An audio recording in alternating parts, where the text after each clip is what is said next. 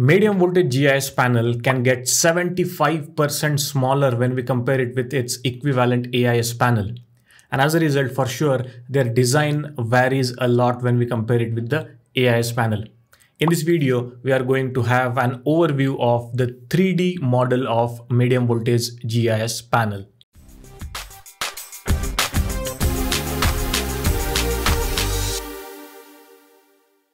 Now, in the previous video, we discussed the 3D model of AIS panel, and many of you commented that you also want to see a 3D overview of GIS panel. And as a result, here is the video.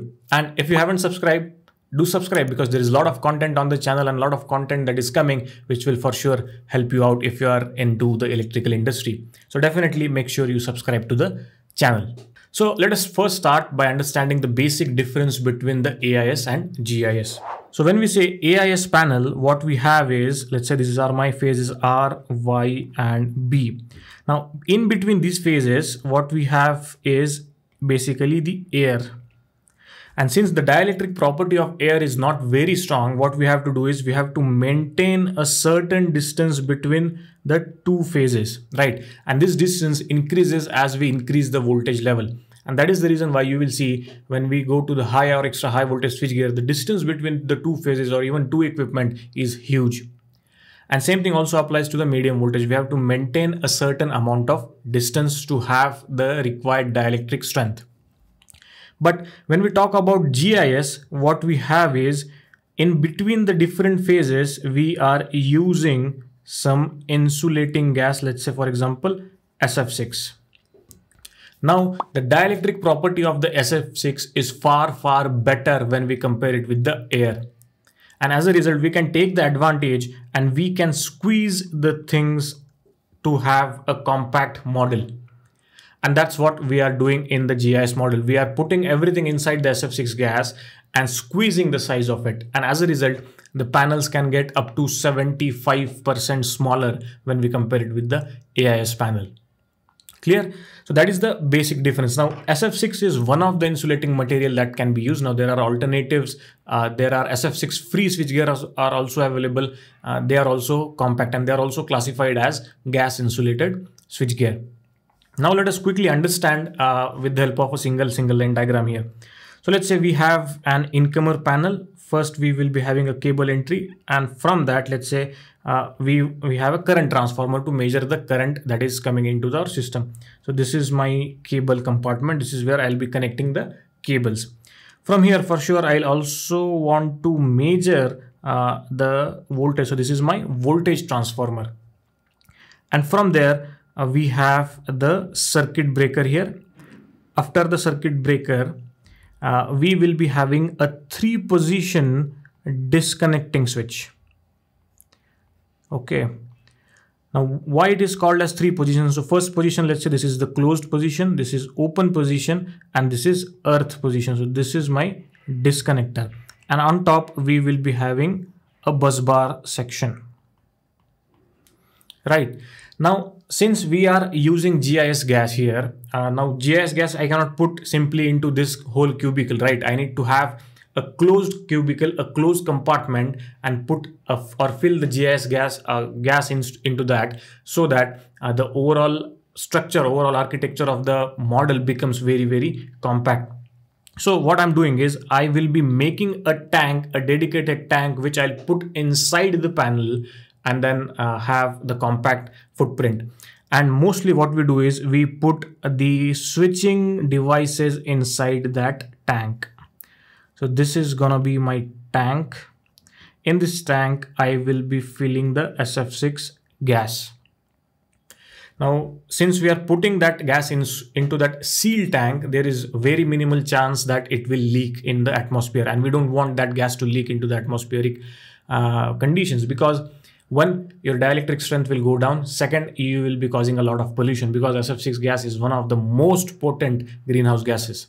So for sure, we don't want it to go into the atmosphere. So we have a sealed tank, and inside that sealed tank, we have switching devices like circuit breaker, disconnector, and we are filling a pressurized gas into that. Remember, the dielectric strength of the SF6 gas depends on the pressure of that gas. Clear? So this is the major difference that you will notice. Now, in case if this is a AIS panel, this will have a simple architecture and everything. There won't be any tanks or anything like that. But when we talk about GIS, there will be a dedicated tank available into that. Now you will get the better idea when we see the 3D model. Now let us go towards the 3D model. So here you can see the 3D model of a gas insulated switchgear. It is very, very compact. Structure is similar, but it is compact. The purpose of both the switchgear is same, by the way. So you can see on top we have this low voltage compartment. This is circuit breaker, the operating mechanism and all, cable compartment and all. So let me quickly show you the tank of it.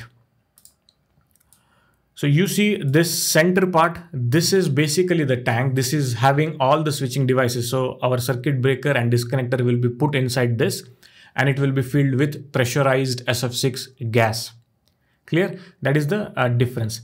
Now I'll show you what are the different parts that we have here. Let's start from the bottom, cable entry. So here you can see we have the cables entering into the panel. These are the cables, right? So at the bottom we will be having the cable entry arrangement. The gland plates will be there. And from there you can see this red part. This is a window type current transformer. So we are putting a window inside or on top of the cables, so that we can measure the current and give the inputs to the meters and relay for protection purpose. So you see R, Y and B current transformers are there. Now there VT is not used here, but VT can be put if required. That's depend on the customer requirement. On what side you have to put the voltage transformer, so either on the bus bar side or either on the line side. So that is a current transformer, and from there the power is going to the circuit breaker. Now this three parts, what you can see, R, Y and B, this is a circuit breaker. Now majorly the circuit breaker is vacuum type. When we say gas insulated panel, the interrupter is vacuum type interrupter, which is inside the tank. And from there the supply is going to the 3-position switch. So this is a 3-position switch. You can see it has 3 different positions. Basically the disconnector, so open, close and earth. This will also be placed inside a sealed tank. Okay, and you can also see the power path here. So power is coming from this, going to the current transformer, going to the circuit breaker. From there it is going to the disconnector.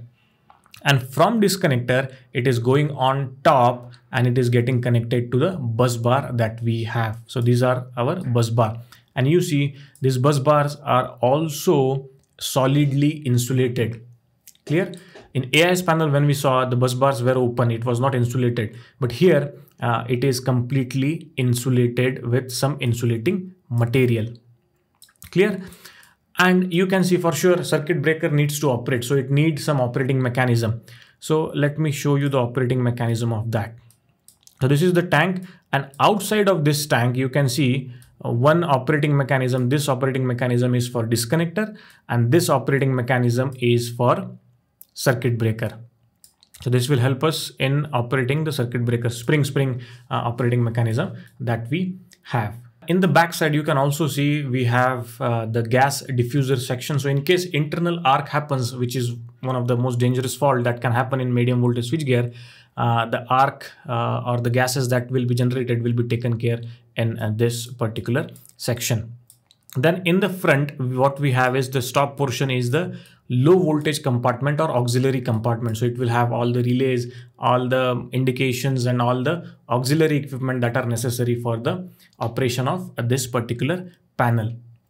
And optionally, if required, this panel can also have the monitoring devices. So you see all these small devices are monitoring devices. One, mandatory, you must have the density monitor for SF6 gas. So you see this is the density monitor. Now it shows what is the pressure of the gas inside the tank, because as I mentioned initially, the dielectric strength of the gas depends upon its pressure. If pressure is dropping, for sure the dielectric strength of the gas will drop, and that is an alarming situation. And in such scenario, this density monitor helps.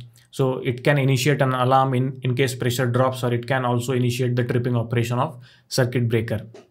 So that monitoring is required. Then we can also have monitoring of circuit breaker. So what is the position of circuit breaker, if it is closed, open, what is the speed at which the circuit breaker is operating. Same thing we can also give for the disconnector, which can notify us whether the disconnector is open, closed, or what is the position of disconnector. Then you can also have the temperature sensors for the bus bars. So if temperature is going to an extremely high level, again, it's an alarming situation. Similarly, there are current transformers are also provided. So these type of different monitoring can be provided. You can see at the bottom cable also some monitoring devices are provided.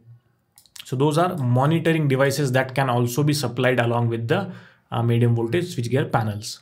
Now this is one type of design. Now this design can vary based on the different manufacturer. Now this model, again, it's publicly available. I will also provide you link for this down in the description. You can go and check it out.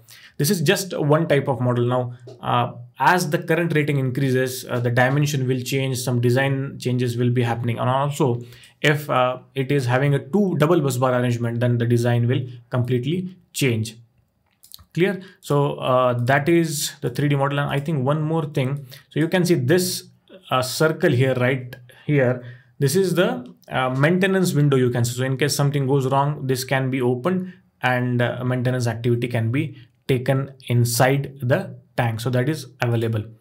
So that is the 3D model of the medium voltage GIS panel. If you found this video helpful, do let me know via comments by commenting helpful in the comment section. And also importantly, if you want me to make a video which will explain you what is the difference between AIS panel, GIS panel, where do we use AIS panel, where do we use GIS panel, then you can comment compare AIS and GIS. If I get enough comments, then for sure I'll be making a video on that.